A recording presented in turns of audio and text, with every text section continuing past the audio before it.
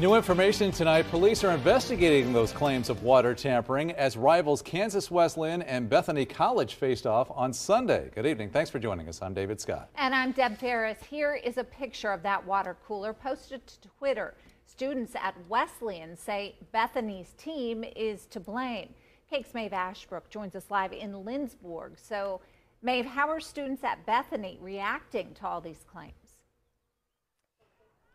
Yeah, Deb, David, they say they're disappointed. The Lindsborg Police Department is currently investigating the allegations. It took place here at these fields at Bethany College in Lindsborg last Sunday. And the police department says while it is investigating, it could take a while. I just saw a photo, but that's it. That's all I know.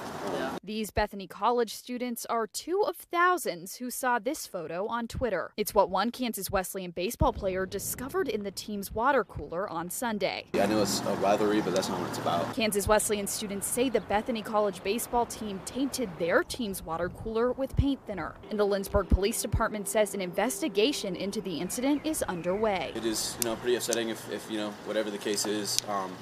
Poor representation to KCAC. For Braden Brim, a freshman at Bethany, the allegations are the opposite of what he's gotten used to here in Lindsborg. It's just crazy to think like something like that could happen, and it definitely does look bad, but just trying to move on past it, getting over it. Lindsborg police say both schools are cooperating with the investigation, but it will likely take a while to finalize. I know that they're going to take care of it, and we're going to move on from it. In a statement to KAKE News Tuesday, Kansas Wesleyan said it is aware of the social media post unaffiliated with the university and has begun a thorough review of the incident, quote, with the priority of putting the health and safety of our student athletes first.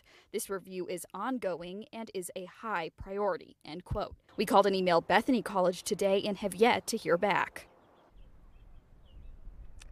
And Kansas Wesleyan's athletic director has declined to say whether the players drank the water or got sick. We also called and emailed the Kansas Collegiate Athletic Conference, which both Kansas Wesleyan and Bethany belong to. We have yet to hear back today, but of course we will keep you updated on air and online if anything changes. Live in Lindsborg, Maeve Ashbrook, KAKE News on your side.